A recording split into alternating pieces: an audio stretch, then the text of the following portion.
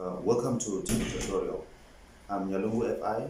Today I'll be presenting Industrial Electronics L4. So the chapter that I'll be focusing on today is Transistor Amplifiers. Right. So let's have a circuit on the board, a common emitter amplifier.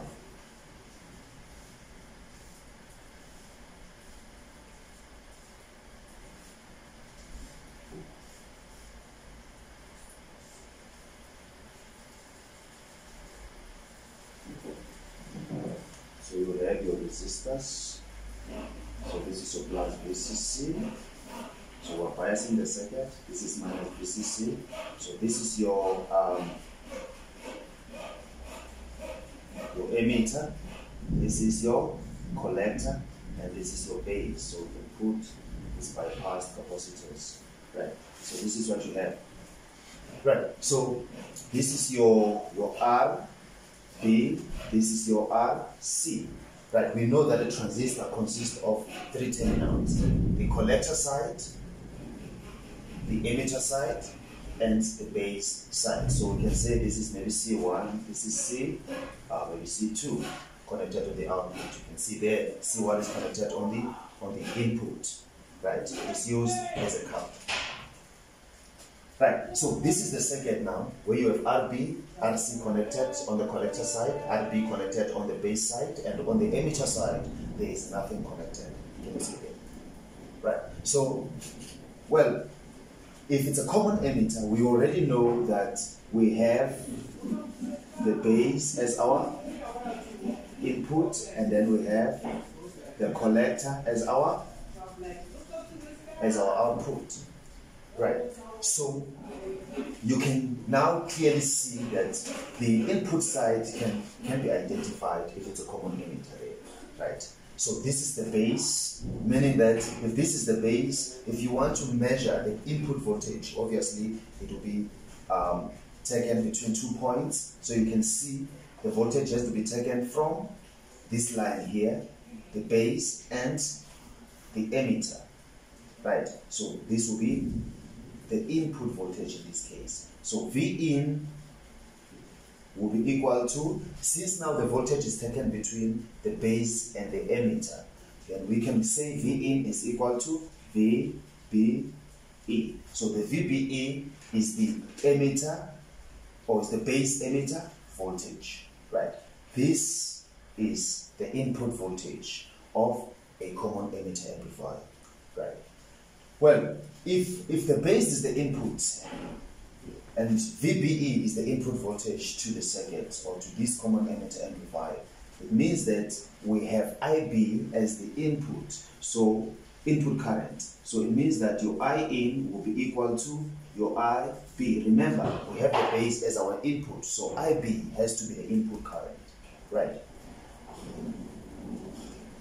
Now, we also have the output side, and then we said if it's a common emitter amplifier, we have the collector as our output, right? So it means that we are going to measure our output on the collector side, right? But now let's start with the output voltage. The output voltage will be taken from this line here and the emitter.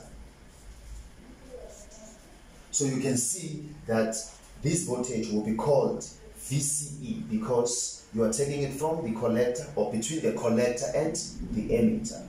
So this voltage here, V out, is given by VCE, meaning that this is the collector emitter voltage because it's taken between the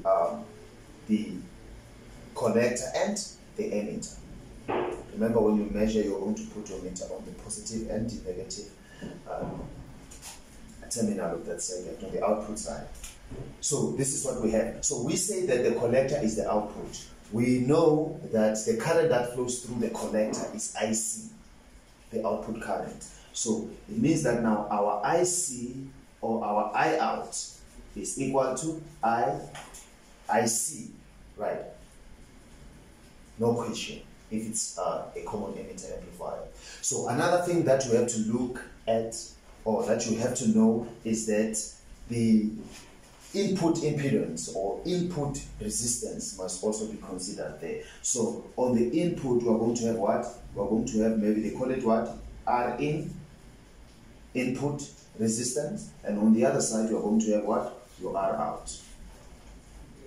Right. What else? Power in,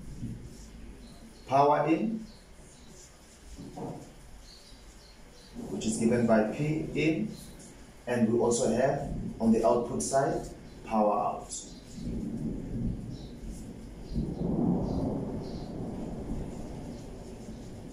Power out. So these are the things that you have to focus on, because if you are asked to calculate, for example, the voltage gain, I believe we know what is a gain. A gain is a factor that increases the value of anything that is fed in that device, right? So if you have maybe a magnitude of current as your input as 2 amps, right?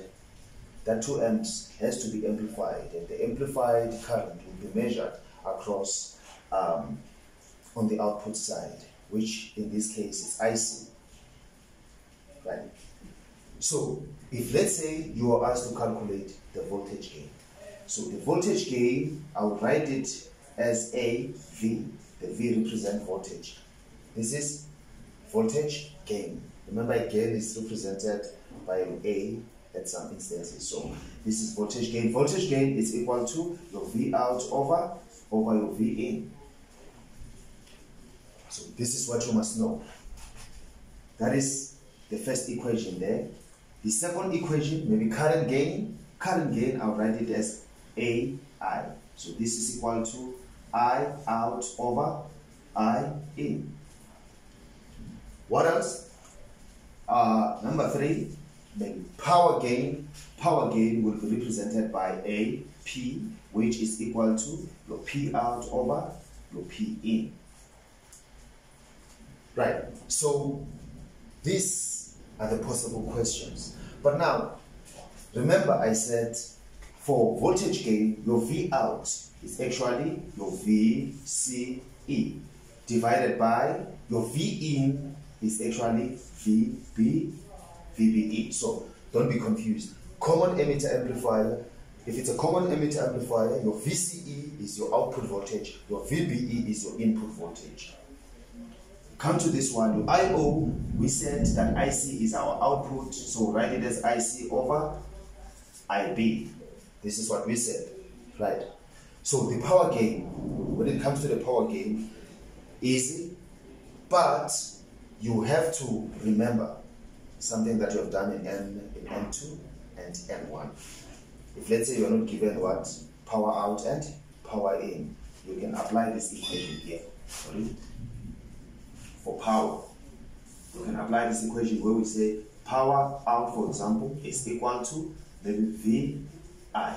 You still remember this equation. So if this is power out, this has to be V out, this has to be I out. But we did say that on a common emitter amplifier, V out is VCE multiplied by IC. So these are the things that you have to look at, and we also have another equation for we have another equation for power out. Power out is equal to the I squared R, right? So if this is power out and you are using the current and the resistance to calculate this output power, it means that this one has to be out, that one has to be output resistance. And we also have this one, power out equal to your V squared over R. You still remember that equation. So if this is out, this one here has to be out, that one here has to be R out, right? So you are going to do the same for the input power, right? You are going to use your inputs, if you understand what I mean, right? Well, these are the equations, or these are the things that you need to know, right? So if you check, you will see that this equation, let's go back to the equation of the voltage gain, right? AV is equal to V out over V in, and we say that V out is equal to VCE and V in is equal to VBE, right? So we call this static values, where you are only given one value for VCE, one value for VBE, right? So you can calculate this voltage gain using these values. To the current as well, they can give you static values, meaning that they give you only one value for the output and then one value for the input, which is IB, right? But sometimes they can give you what we call dynamic values. Let's say they tell you that the input current rises from 2, right? So they are given the initial current and the final current, right? So if, let's say, you have to calculate the current gain, the equation now will, you still use the same equation, but you are going to say this is equal to the change in I out over the change in I in, right? So this change there, we take into consideration the initial current and the final current, right? So we can say here this change, it's I final minus I initial, right? But remember, we are talking about the output current, right? So it means that you are going to have what? IC initial, IC final, let me just write it as IC final minus IC initial divided by, you have IB, because IB is the input current for a common emitter. So this one here will be IB final minus your IB initial. Right, so you just have to check the question. Static values, you are given one value for I out and I in. But dynamic values, you'll be told that the current increases from 2. Or they can give you the change in current. Or they can say the current changes by, right? If they say the current changes by, then you need to know that you are given the change. If they say the current changes with, that is also the change in current. So it depends whether it's output or input, right? So, but if they say the current changes to, you know that that is your final current. So those are the things that we have to look at. I'm not going to focus more on that, but let me repeat it again. If they say the current changes by, they give you a value. That value is the change in current. Already you substitute it in the equation. There is no need for you to subtract. Or if they say the current changes with, you substitute it. It means that you are already given the change in I out or the change in I in, depending on what you are given there, right? But if they say the current changes to, then you must know you are given the final current. Can you see that?